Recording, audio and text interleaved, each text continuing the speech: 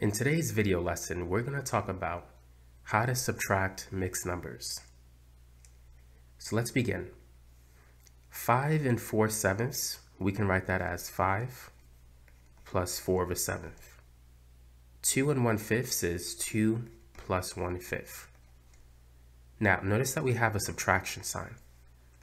That subtraction sign is applied to both the 2 and the 1/5. So what we have here is 5 plus 4/7 minus 2 minus 1/5.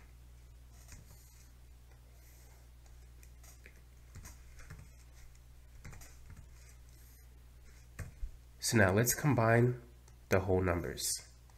5 plus -2, or 5 minus 2, that's equal to 3. And then we're left with 4/7 minus 1/5.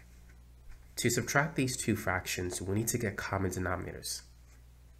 Let's multiply the second fraction using the denominator of the first, and the first fraction using the denominator of the second.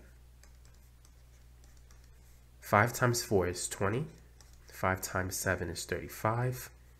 1 times 7 is 7. 7 times 5 is 35. So now that we have the same denominator, we could subtract the numerators of the two fractions.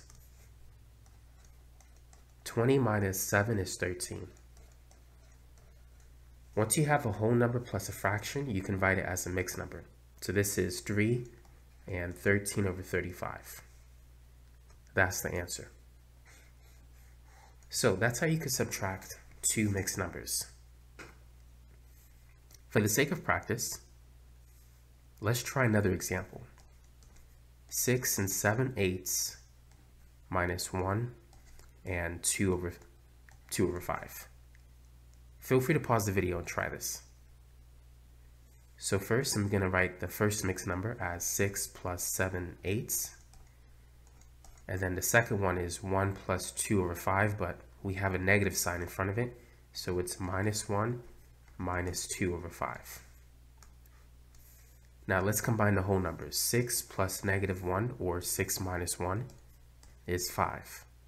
So we have 5 plus 7/8 minus 2/5.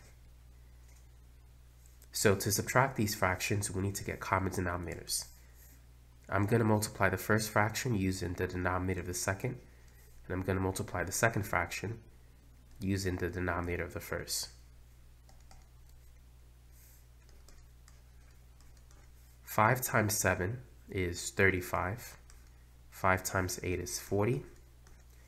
8 times 2 is 16. 8 times 5 is 40. Now, 35 minus 16.